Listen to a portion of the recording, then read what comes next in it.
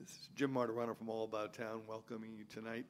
I have on the show tonight a guest that I've known for, we were laughing before, longer than I can remember. I mean, it has to go back to the 70s. And I've had a lot of guests on this show for over 27 years of having this show, and there's no one that has more character, more integrity, more intelligent, and a better contributor to society than my guest tonight. I welcome to the show Susan Cacace. Welcome aboard. Thank you, Jim. Thank you for having me. So let's go back a little bit. I mean, I remember you when you were just starting out and even just starting to go to law school. And what was your ambition? When you first started out, you went to law school and you were thinking about becoming a lawyer. Did you have in mind any particular path, career path? I really love criminal law. So my father was a judge in Yonkers for many years. He unfortunately passed away when I was 22 in my orientation week of law school. But when I was very young, 7 or 8 years old, I would go to court with him, and Saturday mornings we'd go to Saturday morning criminal arraignments. I found it fascinating. So when you're in elementary school and they fill out the yearbook, people, what do you want to be when you grow up? I knew in 2nd grade I wanted to be a lawyer. Really? Yeah. So I have to say I'm biased. Okay, I mean I've known Susan so long, and I've always cared about her because she's a great person. But I knew her dad, and my first trial. I mean I'm an ancient person right now, but when I started in 1974, my first trial was in front of your dad, a civil case, and he was just so nice to me. And later he was so friendly and warm. I remember I had a friend named Richard Hollahan, and he was having a birthday. I don't remember how old he was, but I invited your dad. It was across the street from the courthouse, and he came to the birthday party, and he was just so warm and wonderful. You'd never think that he was this important judge. He just was a regular person who cared about people, and everybody loved your dad. They did. He had a great reputation. He was, at the time of his death, he was the chief judge in Yonkers City Court. He had been working on the construction of new courthouse, and he died in 1986. The courthouse was dedicated in 1990, and they named it after him. It's just a wonderful. I worked here in Yorktown for 20 years. I'm still trying to get them to name even a fire hydrant after me, but I have had no luck whatsoever. So you went to law school and you wanted to major in criminal law. When you got out of law school, what kind of decision making did you go through? Process did you go through? I wanted to be a prosecutor, and I applied to the Westchester DA's office and was hired. So right out of law school, I started in the Westchester DA's office, and I was there for almost 15 years. So while I was in Westchester, back then they started you out in motions and appeals, where you learn what the law is, you do your motions, you do your appeals. Then you go out into local court, where you try and handle and try misdemeanor cases. And I think that's when I met you, in Yorktown. So I was in Yorktown, Peekskill local court. I was in Greenburgh local court. I was in Mount Vernon local court. Back then, you were in local court for about 4 or 5 years. Right. And then after that, I went to the Grand Jury Bureau, that's where you learn the nuts and bolts of felony cases, as to what the elements of felony charges are, whether a case is good, whether you can prove it. I presented many cases to the grand jury. After the Grand Jury Bureau, I went up to the Felony Trial Bureau, and I tried felony cases, pretty much general felony cases. And in White Plains, right? In White Plains, yeah. And then first trial in front of what judge? First felony trial. First felony trial. You think I'd remember that? Well, remember any judge that you tried a felony in front of? I tried. Mark Dillon. No, Mark Dillon was a local court judge when I was in local court. So felony trials, Judge Perrone, Judge West, Judge Lange, Judge LaCava. So you're trying cases, and then what was the next step in your career? Well, then I got married and had some children, and I stayed in the Congratulations. office. A little late on that. The kids are now in college, but a little late on that. Older than college. Older. Kind of. My oldest actually is graduating law school in May.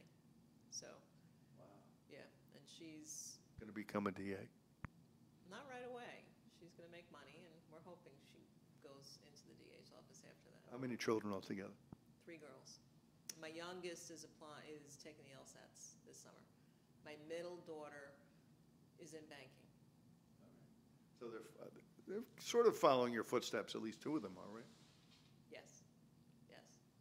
So when I started having kids, I kind of stayed in the office and I went back to the Grand Jury Bureau, spent some time there, and then I left to run for Supreme, and so I left the office. That was an unsuccessful first run. What year was that? That was 2002. Okay. And then I did some criminal defense work. What was that like? I mean, here you had been a prosecutor. You had wanted to become a prosecutor. That's why you went to law school, really. You got out and you became a prosecutor. Then all of a sudden, boom, you're in defense work. How'd that feel? It was, in the beginning, it was different, but I thought it opened up my mind to the other side. I went to the jail. I visited my clients at the jail, and as a prosecutor, you're never at the jail. Right. You know, even as a judge, you have to visit at the jail. You have to do your annual visitation. But so it was eye-opening, and everyone is entitled to proper legal representation, and you do whatever you do. I tell my girls, you have to do it to the best of your ability. And I had 2 trials while I was a criminal defense attorney, local court. Oh. I represented co-defendants on it was a boat case. It was a theft on a boat, and I won. And then it was another misdemeanor. It was a DWAI drug case in Greenberg. Right. I won that. Wow, you won the 2 cases. Did. Wow. There was a jury trial, judge trial. The co-defendant case was a jury trial, and the other was a non-jury trial. So that must have been exciting. Yeah, that was neat. That was neat. I had never represented 2 people at one time, so that was, So then, and how long were you in defense work? 2 years. And then what happened? Then you ran again for the Supreme Court, or? Then I ran for county. County court. Ran for county. What year were we 2005? That was 2005. Yes, yes. Ran for county, won. Ran for re-election in 2015 and won. So you became a county court judge, and I know that because I appeared in front of you. And for how many years in total? 19. That's a long time. So one of the things that I always look for in public service is, what do people give up? What is in their heart? And what's in Susan's heart is to make a contribution to society. And I tell you that because she gave up her judgeship to run for this office. So you have a lot of what they call skin in the game. I mean, you gave up a lot to make this move. What compelled you to do that, to give up so much? I had thought about this position for many years.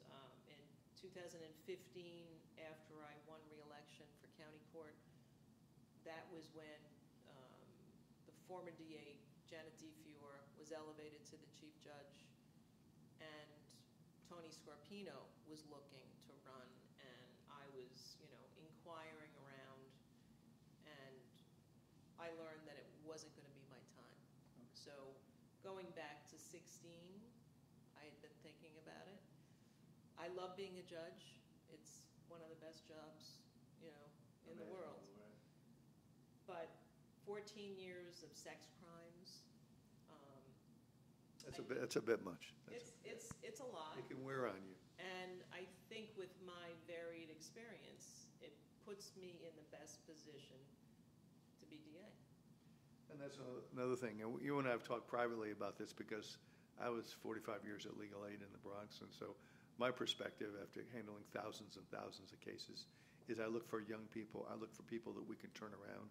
I look for people that are just drug addicts and mentally ill people who really need help more than incarceration if possible. If possible. Clearly, violent crimes, different story. But and I know that you're committed to the same principle. Yes, yes. Even the sex offenders. Sex offenders are people too. People who are convicted of serious violent sex crimes, they get the appropriate punishment. But those who are on probation, that was part of what I did too. I monitored people on compliance while they were on probation. And they're entitled to live their lives as well. So it's important that they were required to do certain things, and if they were compliant, then they were able to successfully complete probation. With respect to nonviolent felonies, misdemeanors, there are avenues today more than there were 20 years ago. That's right. To divert people, alternatives to incarceration, provide them treatment so that they can learn how not to reoffend. And what's interesting, I was at Mayor Spano's State of the City address last week. Right. And someone came up to me. Yeah. And he said, and he kind of introduced himself like I should know who he was. And he told me his name, and he said, I wanted to thank you. You turned my life around. Wow. And he now is a pastor. He's married. He's a pastor of a couple of churches, and he invited me to his church. So I'm going to stay in communication with him, and I plan on going to see him at his church. So those are the stories that really move you along and encourage you to stay in public service. And one of the things I've always looked at is the balancing of policy versus looking at each case individually, as you know. As a DA, you have to have certain policies. You have to have certain with regards to all kinds of cases. However, you have to balance that with being open to a particular set of facts in a particular case. How would you handle that? Well, as a judge of 19 years, I conference cases for 19 years, weekly, and well, strongly. What I heard many times was, well, the policy of the office is X. That's right. And you could have policies, but you have to look at cases on an individual basis. There's going to be exceptions to policies. There's going to be reasons to veer off of what is expected, and that's necessary because everybody should be given a look. I don't care where they come from. They should be given the proper look and consideration. And if mitigation comes in, then that will be factored in. Yep. But a straight policy across the board, if the crime is this, then this is X.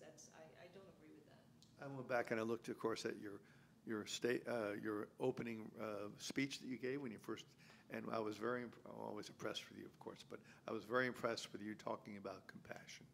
You're talking about that because one of the worries that I had is, we don't want to go back. We don't want to go back to the days 30 years ago, 40 years ago, when they would lock people up and throw away the key. We're much more cognizant of the interplay of mental illness, of drug addictions, veterans issues and stuff. And I know you looked at Mimi Roca's reforms that she instituted, Second Chance program, I think it's called, and other programs where they even divert people where they don't even have to get involved in the criminal justice system. Fresh start. Fresh start. Yeah. And I don't want to speak for you, but I think you're committed to carrying on successful parts of these programs, maybe even enhancing them. Absolutely. Fresh Start now is present, I believe, in almost every local court. There is the misdemeanor wellness court in White Plains. What's that? What's that about? It's if you have mental health issues and you're charged with a misdemeanor, you can go into that court and receive treatment as an alternative. And if you complete what's required of you, then you're redirected out. But that came into being, I think, last year. It services the whole county. So if you live in Peekskill yeah. or you live in Mount Vernon, you have to go to White Plains, and that's weekly. No, that's a lot. So I think it's important to spread these out, have one up north, have one down south. Can you get, is that federally funded, do we know, or state funded? It's part of the Office of Court Administration. I'm not sure who funds it. I'm sure that's always a barricade to getting things accomplished, but I do have a relationship with the Office of Court Administration, having worked there for 19 years, so that I think would be helpful, to be able to, call up the AJ, the administrative judge, and say, look, can we accomplish this? I think. What about, like I work as one of the lawyers in drug court in Peekskill, and I believe it's the same situation. There's not drug courts everywhere. There's a certain grant money, and you can get, right. But we need to have drug courts prevalently around the county. I mean, wherever people have drug addiction, we should have a drug court where people, it's a commitment for over a year. You have to go, and you have to go counseling, you take urine tests all the time. The problem is the fundamental fairness. If you get arrested in an area that has a drug court, you benefit. That's right. If you get arrested in an area that doesn't have a drug court, you're Can out of luck. they transfer the case to the drug court within the Westchester? I'm not sure that they can, but they should be able to. There's the diversion part, Right. which is the felony drug court.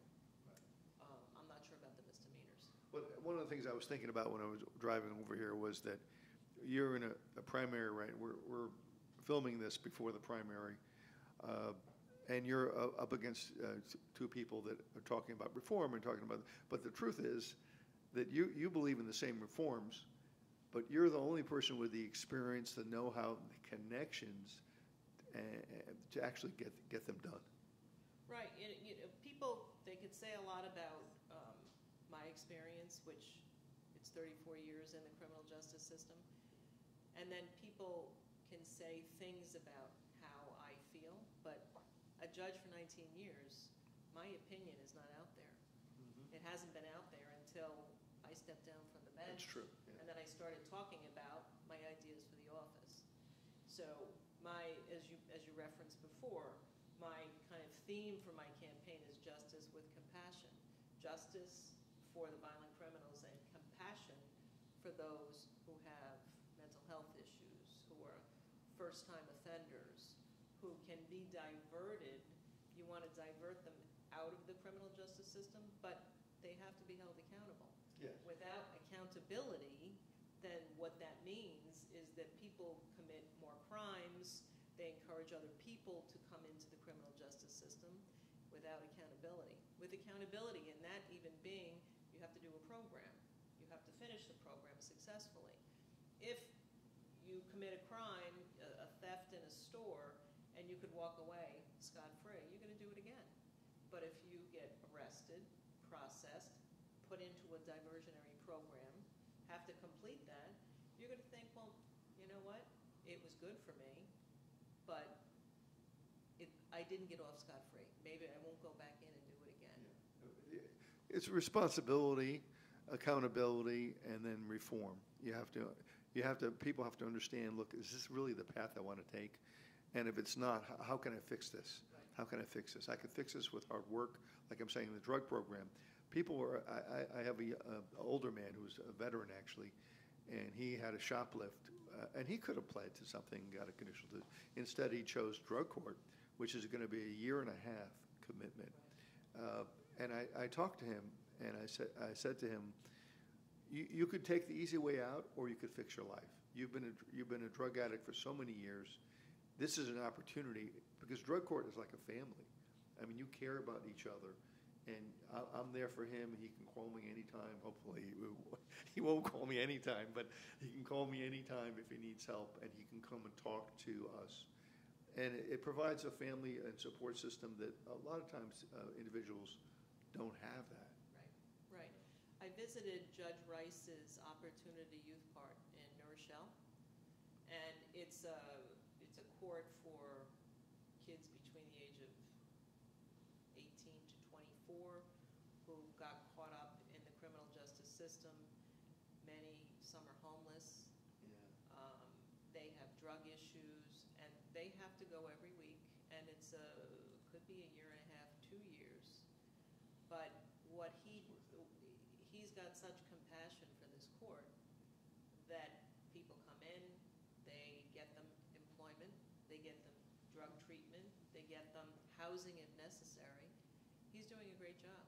And that's something, I said, well, how come OCA doesn't have more of those? Yes.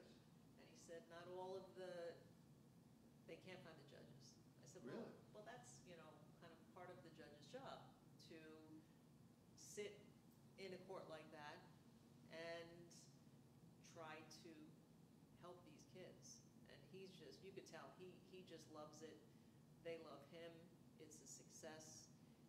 And I think Yonkers would be the next good spot for him. So as DA, you will pursue and enhance all these avenues.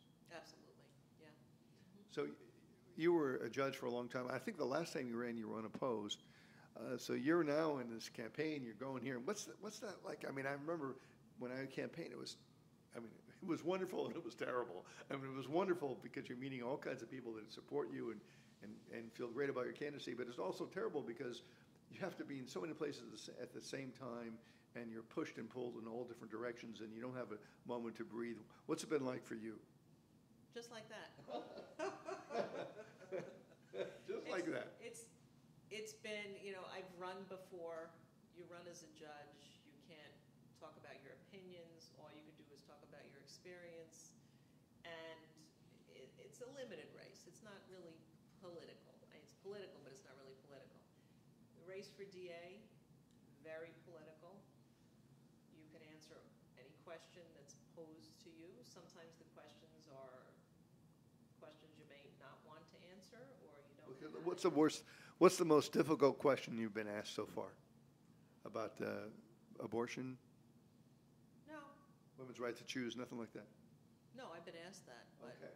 Oh, yeah, and I've been rated 100% pro-choice by the Westchester Coalition for Legal Abortion. So during my interview there, I reminded them that in the early 1990s, I was assigned to the Dobbs Ferry Clinic. So I prosecuted hundreds of people who were preventing women from going to get treatment. So we had hundreds. There's the little Dobbs Ferry Police Department was arresting hundreds of people at a time with the little plastic handcuffs. That's right. And we had trial after trial after trial. So that's in my history. But as a judge, you can't talk about that. So what's the most difficult question you've been asked? If you had to pick one. You don't have to. My inspiration. Oh, they ask you what's your inspiration? Well, probably your father, no? Yes, as well as my daughters. Oh, that's wonderful. Yeah. That's wonderful. I mean, it's just not a question that you would expect. Yeah. So you get a question like that, you're like, Well, how about this? What's the most strangest case you had as a judge come before you? Oh, you had one. I know you had one. Can you share it, or it's in? No, it's been appealed. So it was a burglary of an individual, the superintendent of a building, who let himself into one of the tenants in order to have sexual intercourse with the dog. With the tenant's dog? The tenant's Labrador, yes. Was it with consent? No. Did the dog testify? No, actually, it was on video. Oh. It was on video. That's a terrible case. So. I'm sorry I brought this up. That's a terrible case. I have to tell you, I'm very close to my dog, and I'd be very upset about this. So, was this a judge trial or jury trial? No, it was a plea. Oh, a plea. It was a plea. And what was the sentence? I believe it was 7 years.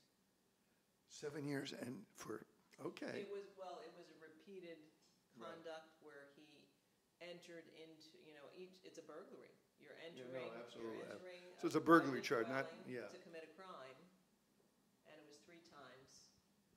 Yeah. I don't even want to ask a follow-up question on that one. I was going to ask you what kind of dog was it, but I'm not going to. I hope it wasn't a Chihuahua. You know, I'm not going to go into that. But that's terrible. Yeah, no, it was terrible. You know, it's funny because I remember at Legal Aid, you know, you have thousands of cases. I did not want to touch any. I mean, maybe I'm a terrible person. Any animal abuse cases because I love animals so much. Well, when I was an assistant in the office, I was in charge of the animal abuse and cruelty unit when it first started many years ago. And we had dog fighting cases. We had an undercover investigator from the ASPCA going into Yonkers with his dog who had been abused, but he was playing, you know, trying to get called into a dog fighting ring because this guy, he was quite the undercover guy. He fit in, Right. and his dog fit in. So we had a long-term investigation into that. There were cruelty cases. I did get a call. It was Thanksgiving weekend. It was a call at home. And the question was, someone at Tibbetts Brook Park in Yonkers saw someone go up and grab a goose out of the lake there. And then by the time they figured out who it was, they went to the person's house. And they cooked the goose? They cooked it for Thanksgiving. So they said, what do you want us to do? I said, you know what? If these people need food for Thanksgiving, and let it go. Let it go. Well, hence the expression, the person's goose is cooked. But that's just, that's awful. Speaking of gooses being cooked, we're running out of time, but I just want to thank you for today. And you know how much I believe in you. I've believed in you all these years. And Westchester County would certainly be blessed by having you as its DA. But in the waning minute that we have left, if you wanted to make an appeal to people that perhaps are undecided, I can't imagine being undecided and not wanting to vote for Susan Cacace, although I must say I try to put an S in your name, and I learned the lesson. No S in Cacace. It's all C, C-A-C. The S's are in Susan. Right, S is with Susan. So if you want to make a last-minute appeal to people that it might be on the fence, I can't imagine that, but if they are, what would be your few words to people? It'd just be that the district attorney is an important position. The office is very important. The DA needs to be someone who has the experience to get in the office and start running. I have that experience as a former assistant in that office, a former criminal defense attorney, and a former criminal court, county court judge for 19 years working with the office. So I am seeking your support, your vote on June 25th, the day of the primary. Jim, thank you for having me. It's a pleasure. I mean, not only is she smart and experienced, but she's got the appropriate heart to be a great DA because she was a great judge. And I just wish you the best of luck. I know you're going to be successful. This is Jim Martorano from All About Town, hoping you go to if you're a Democrat and you vote in the primary, please go to the polls on June 25th. And hopefully vote for Susan Cacace because you'll be proud of the work she does. She's going to be a great DA. Thank you for watching. Jim Martorano from All About Town saying good night.